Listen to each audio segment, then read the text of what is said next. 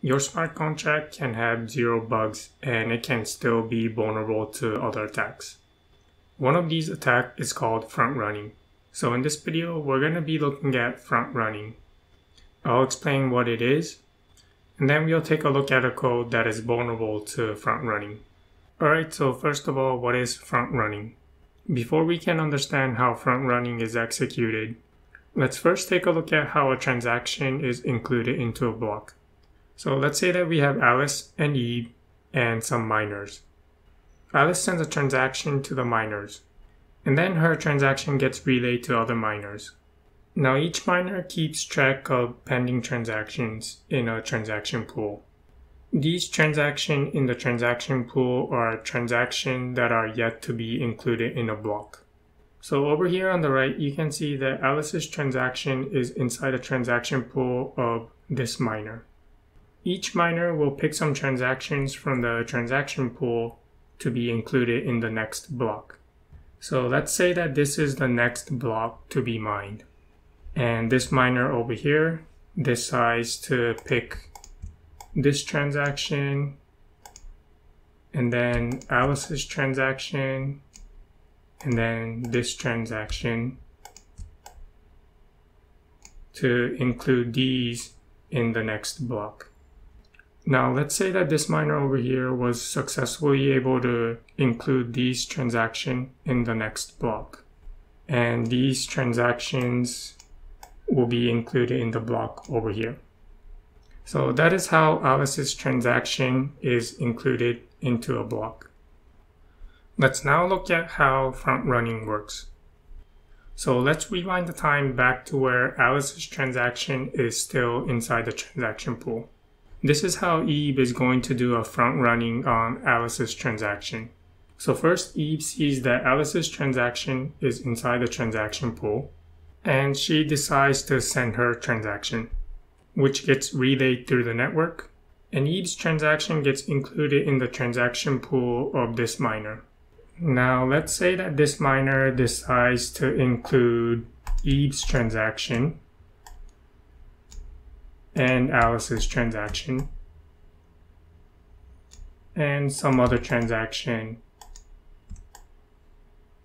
to include in the next block. Now notice that even though Alice sent the transaction first, Eve's transaction will be included into the block before Alice's transaction. Here, let's say that Eve's transaction comes before Alice's transaction because Eve paid a higher gas price than Alice, and this transaction gets included into the block.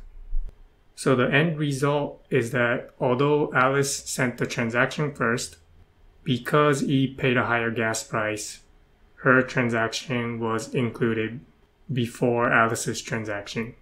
Now, what are some incentives for Eve to have her transaction included before Alice's transaction? Well, for example, let's say that Alice knows a secret to unlock 10 ethers from a contract, and the secret to unlock that 10 ether is included in this transaction. Then after Alice sends her transaction, and while it's still in the transaction pool, Eve can look into the transaction pool and see Alice's transaction, and also see the secret to unlock that 10 ether. So Eve will send a similar transaction to unlock that 10 ether, and to increase her chance that her transaction will be mined before Alice's, she'll set a higher gas price than Alice. And as a result, Eve's transaction will be mined before Alice's. Eve gets to claim that 10 ether, even though Alice found the secret and she was the first one to send the transaction. And that is how front running works. Let's now examine a code that is vulnerable to front running. Over here, I have a contract called find this hash.